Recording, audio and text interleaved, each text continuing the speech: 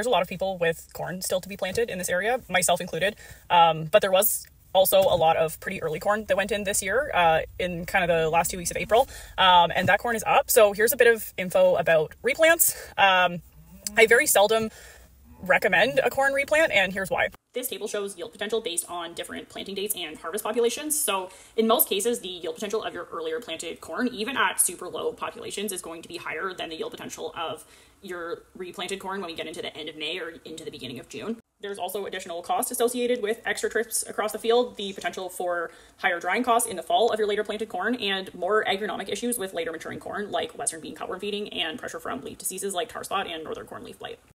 More than likely, you won't be able to spot plant and you'll have to terminate the whole stand and do a complete replant. There's a couple ways you can do this. So you can use a herbicide depending on what trait your original corn was and what trait you're replanting to.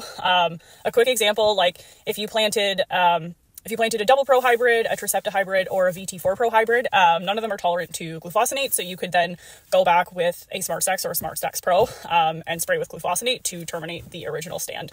There are a lot of different traits on the market nowadays, a lot of new traits with different herbicide tolerances. So if you choose this route, please make sure you talk to the person who you're buying your seed from and talk to the person who you're buying your crop protection from to make sure that you're on the right track with herbicide tolerances of your trait and what active ingredients you're using. You can also terminate the original stand with tillage.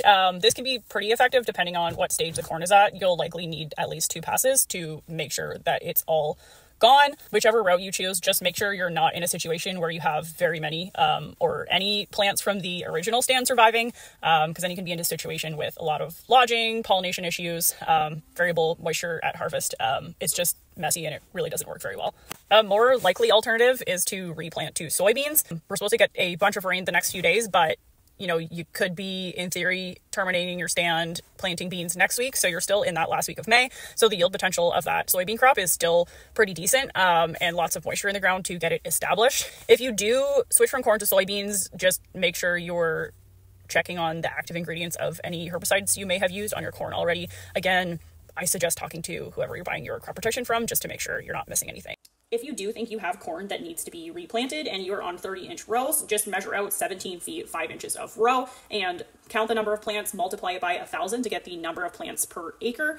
Take a look at the table I showed earlier to assess the yield potential of your existing stand versus what the yield potential of your replanted stand would be.